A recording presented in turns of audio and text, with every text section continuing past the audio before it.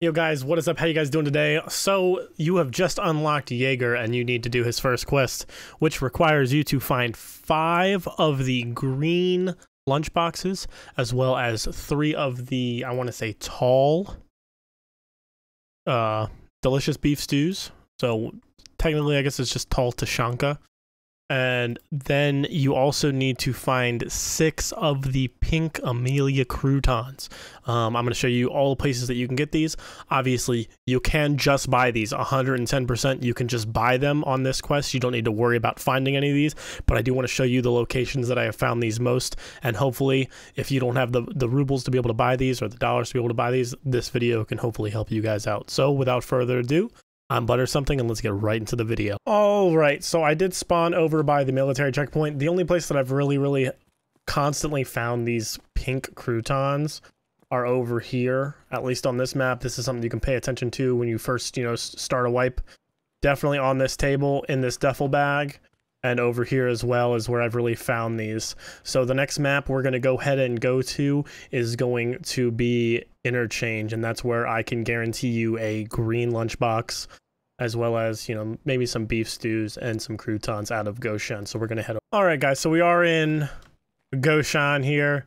You can see this spawns, okay, apparently a mag, but this also spawns food. On all these shelves, you can get food. So, like, there's an MRE here. There is potential to spawn those tall cans of delicious beef stew. So you definitely want to kind of go around, and the good thing about this mission is that it doesn't need to be found in raid. So with this, you definitely want to make sure you gamma it, unless obviously you have something that will sell to a trader for potentially more money. But that is the biggest thing, is you want to ensure that you are going to be getting the most out of what you are going to be doing with this. I will say though, it is sometimes hard to find anything on any of these shelves, but you definitely want to make sure you check them all.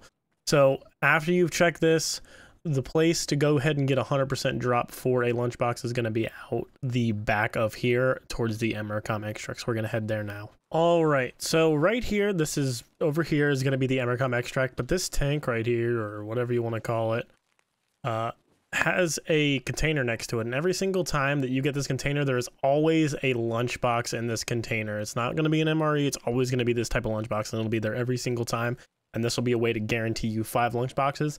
And even if you're just running low on food, hit this on your way out. Why not? You might as well get the free energy, and I mean, you might as well get the metabolism up. You literally could just sit here and eat it right now and get the metabolism stat up. You do need that for the nutrition station. I'm pretty sure you need that level 2, so it's not very hard to get. You only need about 30, I want to say, 30 to 40 actual items eaten. But regardless, that is going to be the place that you're going to guarantee your lunchbox, and then you just leave the raid. Those are going to be pretty much the spots that you're going to be checking to be able to get this quest done. If you do get, I want to say, therapist level 2, you can just buy the croutons. Last wipe 12.6, they used to run out, so these were really expensive. Not anymore, and they're not too expensive on the flea market anyway. But I do want to thank you guys for watching. Please like, share, and don't forget to clap those cheeks above me to make sure you guys are subscribed and have those notifications turned on.